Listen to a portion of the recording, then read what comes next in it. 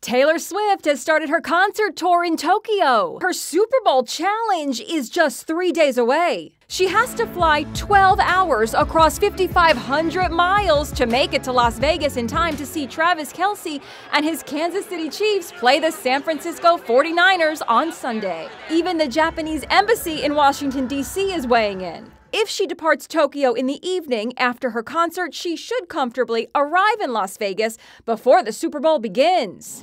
Now a new concern, can the airfields in Vegas accommodate her jets? Lisa Guerrero found that about 1,000 private jets are expected in Vegas airports for the big game. This is the calm before the storm. In just a couple of days, every single slot here at Henderson Executive Airport will be full of private jets. Could even a VIP like Taylor Swift find there's no room at the airport? We've been getting reservations and we're working to get everybody in who wants to be here for the game. Obviously, we want to try to accommodate as many people as possible, but this is the first Super Bowl in Las Vegas history and it is in high demand. Does she have a parking place for her private jet?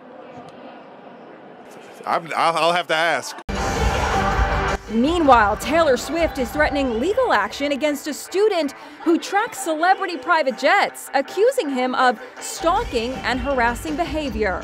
While this may be a game to you, it is a life or death matter for Swift, her lawyers say in a cease and desist letter. Homeland Security Secretary Alejandro Mayorkas spoke about Super Bowl security today in Vegas. Yesterday, he survived an impeachment vote at the House of Representatives by 1 vote. The resolution is not adopted.